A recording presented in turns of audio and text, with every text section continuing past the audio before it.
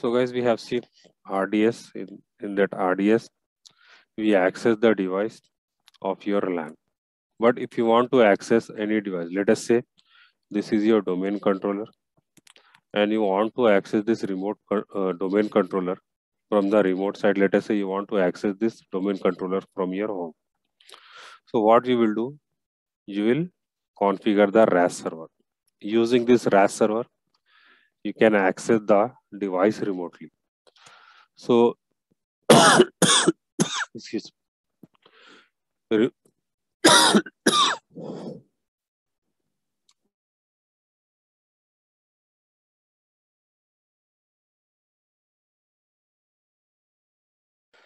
Excuse me, guys. So, RAS remote access service allows the remote users to access the LAN over internet. If you want to access your LAN over the internet, you will use this RAS server. We'll see, okay, what is this RAS server in detail. So, a machine running Windows on which RAS remote access service is installed, it is called as RAS server. So, this is the machine and you have installed RAS remote access service. It is called as RAS server. So RAS allows remote users to connect through wide area network. So RAS, it is allowing the remote user. So let us say you are at home and you want to access your LAN or you want to access the servers of your network.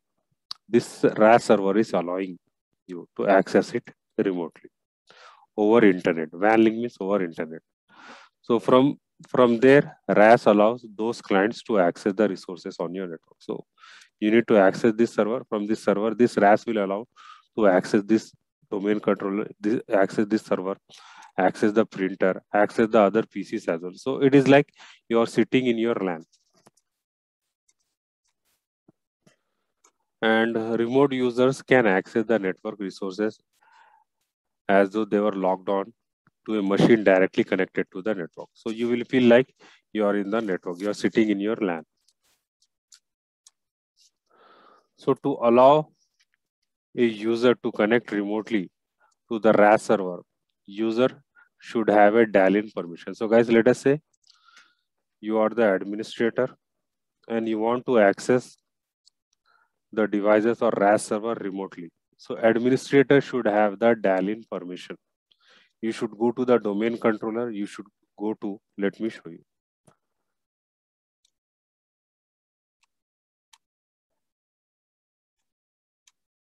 You will go to administrator, properties.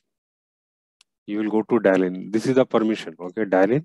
Then you should allow access. Then only you can access your site over the internet using RAS. Otherwise, you can't access. This dial-in permission is not required when you are in LAN. This dial-in permission is required when you are at home. From home, you are accessing. From internet, you are accessing the server. We'll see this as well. We'll enable this option also.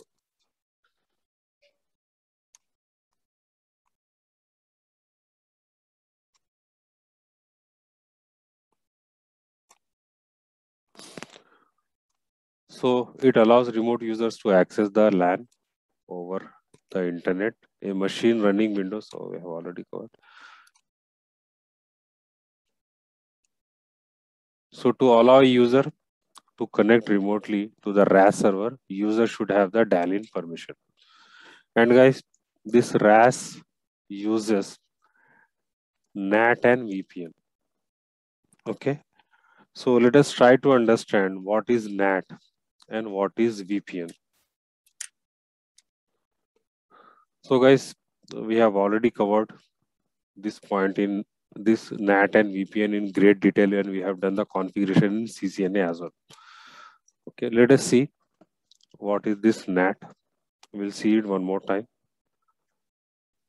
So NAT stands for Network Address Translation. And what is the use of this NAT? It is a way to map multiple local private addresses to one public address before transferring the information. So guys, we'll take one example to understand what is this NAT.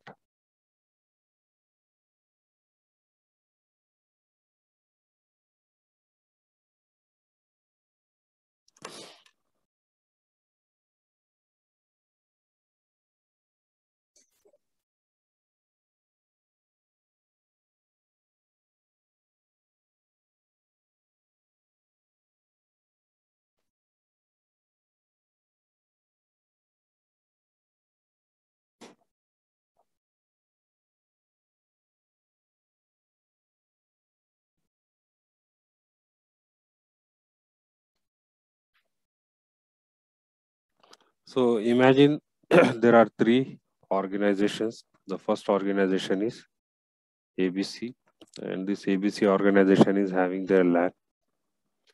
They have some computers,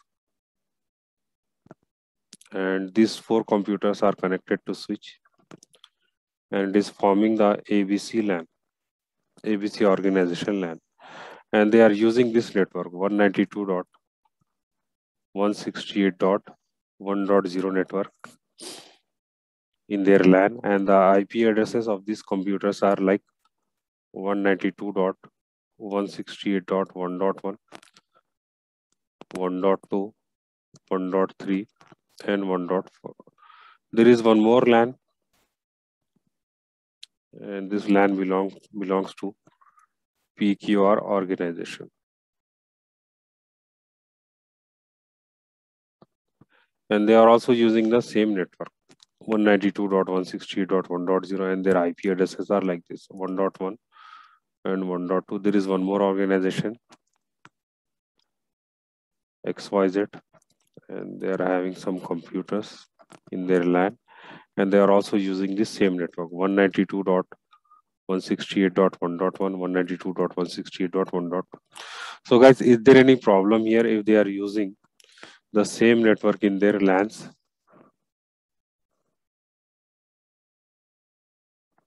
Guys, any problem? No, Why? because it's private network. It is a private network. Very good.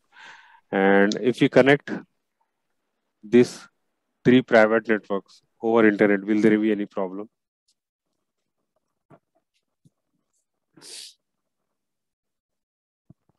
Here, guys, these three networks, they are not connected with each other, so there will be no problem here. But let us say the requirement is to connect these three networks to the internet. So they want, all these three organization wants the internet access. So what you will do, you will purchase the router and you will connect it to the switch. So all these three networks, they will purchase the router and they will connect it to switch, and they will contact the service provider and they will take the internet access. Now guys, if you observe here, all the three networks are connected with each other and all of them are using the same network. Let us say there is one server, cisco.com is there, and this 192.168.1.1 of ABC organization wants to access cisco.com. He will open the browser and he will type cisco.com, and here the source is 192.168.1.1 and the destination is cisco.com. Okay, the request will go to the router will forward the request to internet. From internet, the request will go to cisco.com. So cisco.com will see that the request is coming from 192.168.1.1, but multiple devices are using the same IP address 192.168.1.1. Okay guys, so what the cisco.com will do, will it send the response to all the devices? It will get confused, right? Yes. So it will get confused and it won't be able to send the response to any device. This is a problem. Okay, and guys, the IP addresses which we use in your LAN, it is called as private IP address. Okay, this is the private network, you can say. So this is the problem with the private IP addresses. We can't access the internet. If you want to access the internet, you need to purchase the public IP address. So these public IP addresses are unique IP addresses, and it is like your mobile number. No two mobile phones can have the same mobile number, the same, and no two devices can have the same public IP address. Okay, so what these organizations will do, they will purchase the public IP address. Let us say ABC has purchased 1.1.1.1, and they have configured this on this router, and PQR has purchased 2.2.2.2 IP address, and this XYZ also has purchased the one public IP address 3.3.3.3. Now what will happen? If this 192.160.1.1 wants to access cisco.com, again he will open the browser and he will type cisco.com. The request will go to this router. This time the router will not send the request from 192.160.1.1. Instead of that, it will replace this private IP address with this public IP address 1.1.1.1, and the destination will be cisco.com. The request will go to internet. From internet, the request will go to cisco.com. Cisco.com will see that the request is coming from 1.1.1, which is a public IP address, which is a unique IP address. Then it will send the response back to your ISP or internet. Then this router will get the response, and this router knows who has initiated this request. The request is initiated by 192.168.1.1 and send the response back to 192.168.1.1. Is it clear, guys? How you access the internet using this private IP address? Yes, sir. Yes. Okay. And here what is happening? This router is changing the private IP address to public IP address, correct? Yes. This concept is called what? NAT. NAT. It is called as NATing. So translating your private IP address to public IP address is called as NAT. So guys, we perform this NAT on routers, on servers, and we can perform this NATing on the firewalls as well. Okay, you need to remember this concept. If you want to give the internet access to your private computers, you use the NAT here. So what are the advantages, guys, of this NAT? Anyone?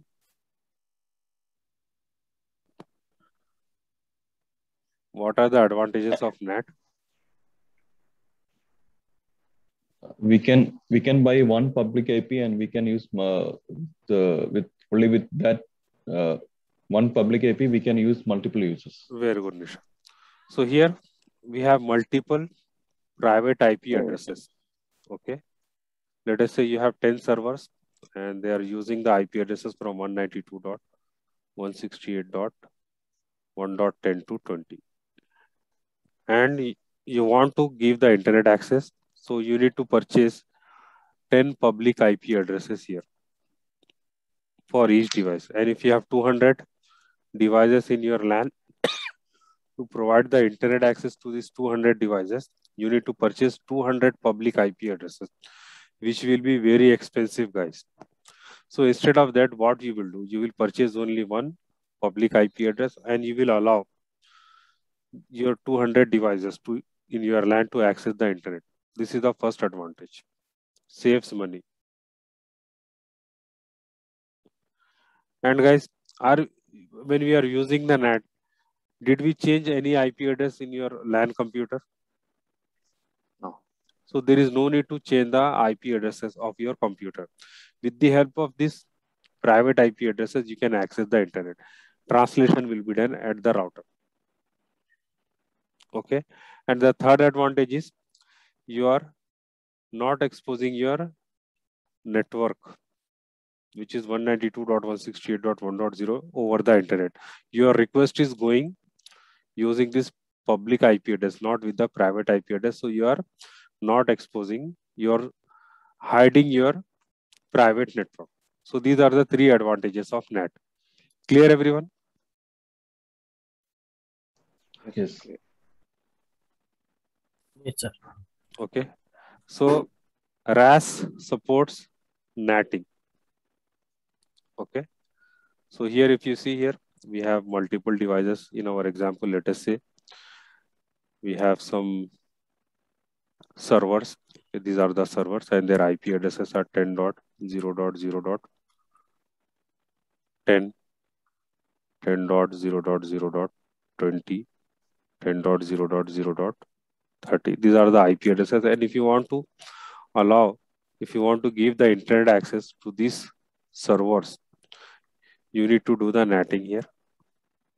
Okay, let us say 1.1.1.1. So these servers will access the internet using this public IP address.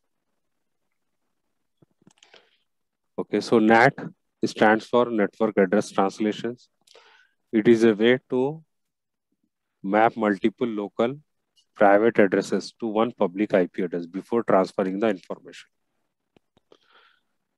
And as we have discussed, it supports the VPN as well. Let us try to understand what is VPN. A VPN or virtual private network is an encrypted connection over the internet from a device to network. So guys, let us say you are at home and you want to access your network from your home. You want to do the task work from home. Okay, nowadays it is very common. You might have heard this term several times. So how you work from home using this VPN? So what you will do, you will take the internet access at your home and you will configure the RAS server and you will form the VPN between your home network and your organization. You will form the VPN here. This is the VPN. This is the internet connection. This is the VPN connection, and you will form the tunnel and you will access all your devices from your home. Okay. So guys, let us try to understand the difference between NAT and VPN. NAT allows your computers in your LAN to access the internet, and VPN allows the outsider to access your LAN. Got the difference?